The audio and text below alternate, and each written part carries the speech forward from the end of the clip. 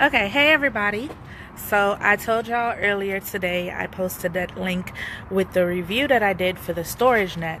So I am getting ready to show y'all in the car with my sister. Finally got to her. She been gone shopping all day. So we're gonna check out the storagenet in her car. Hold on. Okay. So say hi, Fallon. Hello. So here it is in her car. It's Velcro and it just sticks to the carpet in the car. And she has all this little gadgets and gadgets.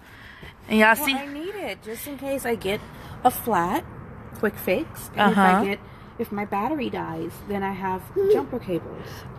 Now see, normally she was carrying the stuff around in this box. So I'm gonna let her show you what all she have in here. Because she said she needs to put some more stuff in. And say hi, mamas. So this is what I use to clean the leather inside of my car. And I was gonna stuck that in there. Then Armor All, just stuff that I use when I'm cleaning out my car after having the kids in it. Marley's trying to see. I have some bungees. Usually I carry tools. I feel like a girl has to be prepared. So these are my tools. Just don't ask why or what I use them for, but just know that I use them. She used the tools, people. Yeah. She used the tools. These tools. And these are my bungees. Come on, baby. I do carry a lot of stuff in my trunk when I'm working. So this is perfect because this thing, while it fits everything, it also holds up space. And this is valuable space for me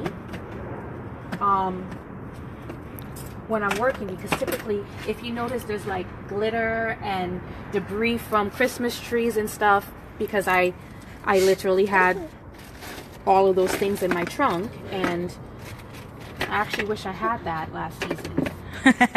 But it's very... Last season it looked like Christmas threw up in her car. Yes. So it's extremely, like, I love it. This was like the best thing anyone could ever let me have.